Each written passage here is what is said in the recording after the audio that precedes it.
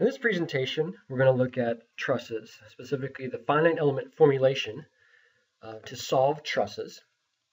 And to do this lecture, you need to prepare a little bit. If you want to follow along completely, go to the lecture materials. The link again is below. And go to the notes folder, download Trusses FE formulation if you want to follow along with the notes, or at least have those for you to refer back to later. Also go into the MathCAD folder and download the Trusses example. It's empty because it's basically I haven't put anything into it yet, which we're going to do as we work through the example, so then you can save a kind of a full solution of the example that we're doing. All right, so you can go grab those files and come back and we'll be ready to go. All right, so we're looking at trusses. So here's an example of a truss. And these structures are typically classified as trusses or frames, also called frames. And what we're looking at when we say something is a truss or a frame, they have the following characteristics. They're all two force members. There's no bending. So two forces just right along the axial piece of our members. They're pin joints, which are good assumptions, even with bolts or welds.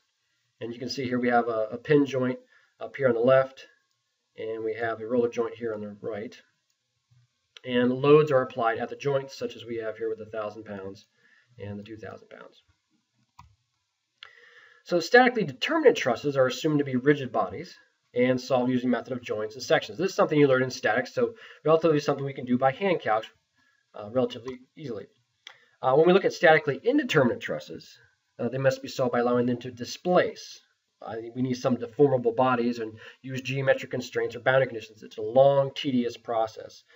But what the advantages with finite element method is we can solve both statically determined and indeterminate in a very straightforward manner. So that's what we're going to show you here today.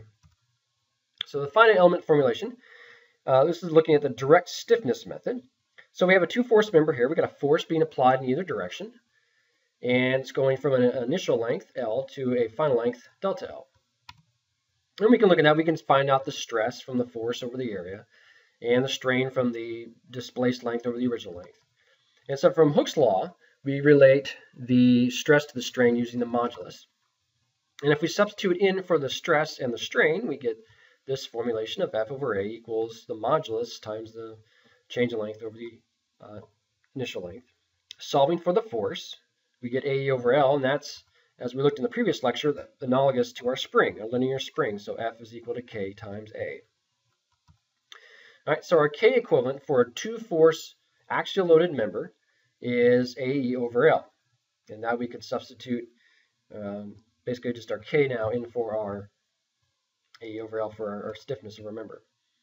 So to continue this formulation, we need two frames of reference because we're doing stuff within the member, but then we also have to relate the member to the overall truss or frame that exists. So we're going to have a global coordinate system, which is how we look at the overall structure of all the members.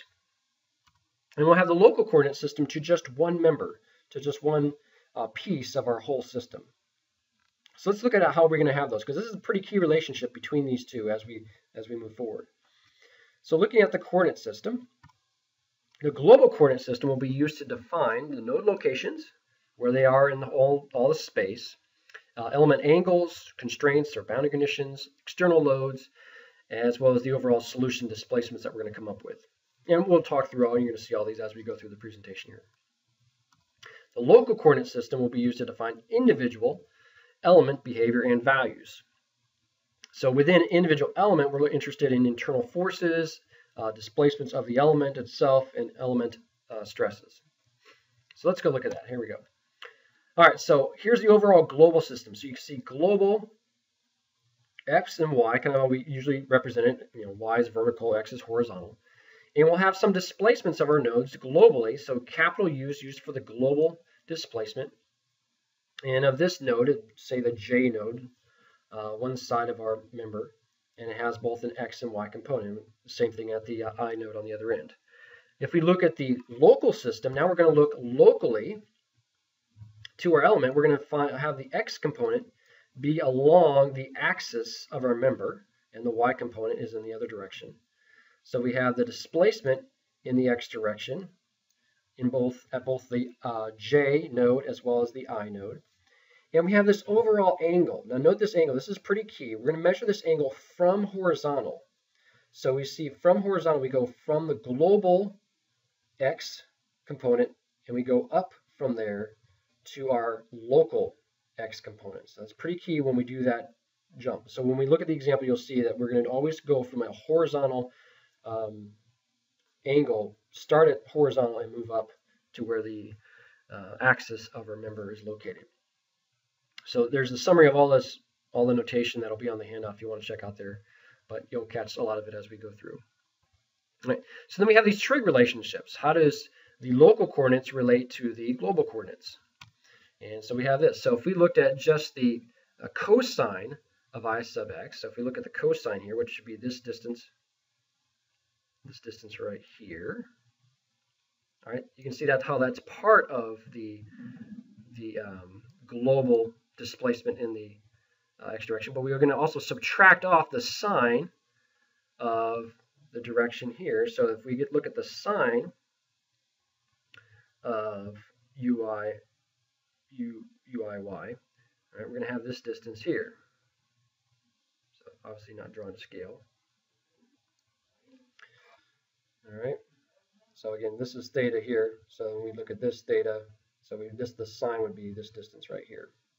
Right? But it would propagate down here. So not to scale as probably as much as it should be, but overall you get the sense of where these two values are coming from. So we can do this also for the other global coordinates, creating those from the local coordinates. And this is going to be a pretty key thing as we look in the next couple slides here.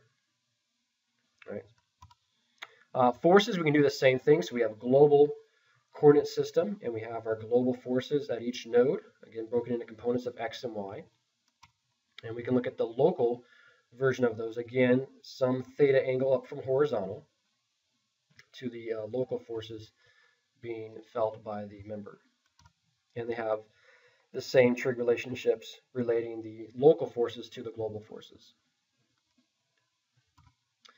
All right, so we have these displacements, the global displacements at either node, so node I and node J of our member.